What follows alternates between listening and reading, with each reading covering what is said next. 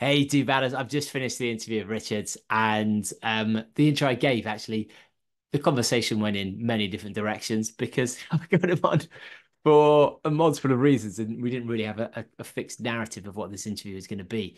But oh, it's great because part of the reason why I think you'll enjoy this episode is because it lets you relive some of the incredible stories of Joss Naylor, and also some of the stories that Feet in the Clouds talked about. But we also talk about the effect of it 20 years on, the effect on Richard's life, and kind of look back on how the community and races and things like that have changed in the last 20 years. So uh, if you've listened to Richard before, if you've read the book or if you haven't, you're going to love this episode because it's all about feeding the crowds, all about Josh Naylor and all about Richard. So take it away, guys.